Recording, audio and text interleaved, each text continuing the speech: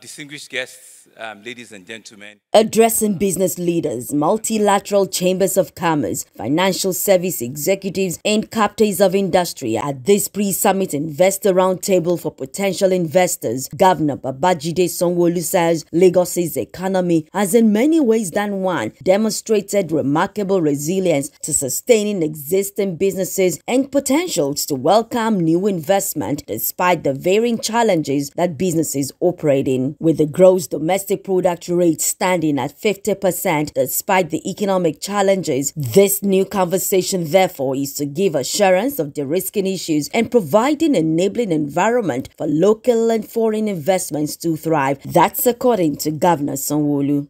How would we want to be remembered 100 years from today?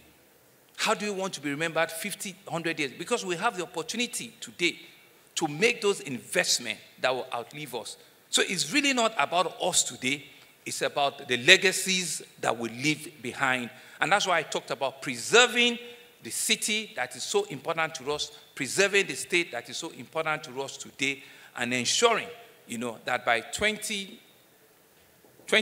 2095, it can continue to remain, a livable state, a livable city that all of us, wherever we are, our grandchildren, our great-grandchildren will be proud. Impact is important. But that's also why we need to be able to invest, into the future.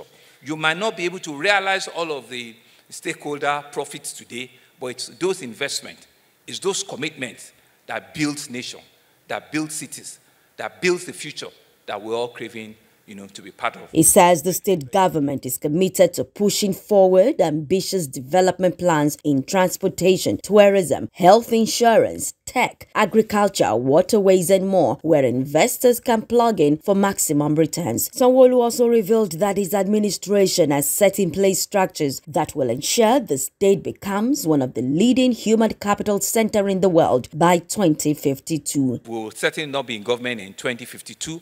But we said we're going to be audacious. Let's set up a plan that will be nimble and will be a plan that is flexible enough that other governments and other leaders can come and retweak. We'll become a provider of skills that will be needed all around the world, be it in Africa, in other parts of the world. And we need to begin to provide, structures, for that to happen. We need to begin to provide policies and programs, for that to happen. We realize that knowledge, skills, information is critical for that future of work, for that global, play. The pre-summit roundtable tagged Invest Lagos Investment Opportunities precedes the third edition of Africa Social Impact Summit. Adetola Kayode, OTV News.